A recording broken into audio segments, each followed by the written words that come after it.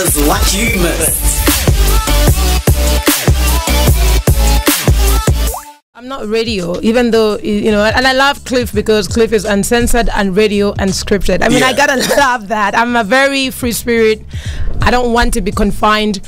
But what happened is I wanted to produce a TV show because I felt like we are playing in fashion, we are playing in a $3 trillion industry globally. And in Africa, we only have, I don't know what we have. We have a very small piece of the pie. And it's very, it's embarrassing actually for me because I feel like we work so hard. We're so creative. I think we're one of the most creative continents in the world. So for me, what I did is I tried to get some producers to do a pilot. The pilot backfired. Tried again, fell on my back. Then I thought, you know what?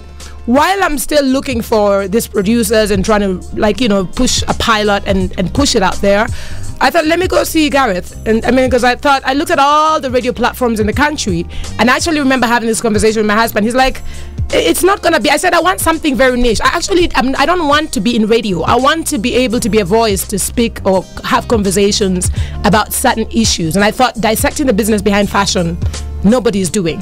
So I went up to Gareth, went to meet him, freaking out and thinking, gosh, he'll probably be like, I don't know what you are talking about, but here we have the sex show and the other thing and the other thing and the business show. And I thought, you know what? You guys have got a sex show?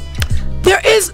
Cliff actually has a palette of, if anything you're looking for, you can get. There, If you're looking for praise and worship, I'm sure there is. I mean, check out the podcast. But I walked up to Gareth, went to meet with him. In less than 5 minutes, Gareth was like, you've got a show.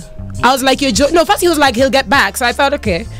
When I got back home, called me, said, Liz, you start on Thursday. I said, you're joking. And what is your show all about? So my show is about dissecting the business behind fashion. What I do is I bring in different stakeholders to have conversations around the business of fashion.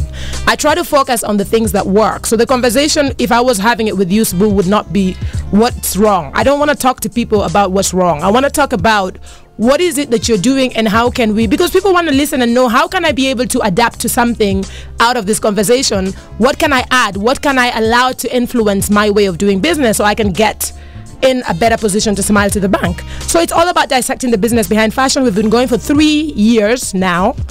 Every Thursday, every week. It's an hour-long show. And like, again, thank God for the podcasts because they live online forever. Yeah, so I can go back to your previous shows and listen. Yes.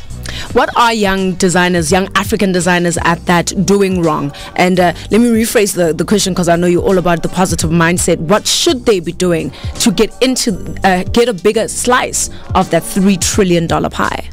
I wouldn't say I have the answers to that, but I know for sure that, like, I'm also in the game. I'm also a fashion brand.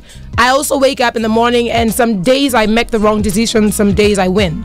So I think for me, it's all about trying different things. And I think, again, for me, they say some women fear the fire, some women simply become it.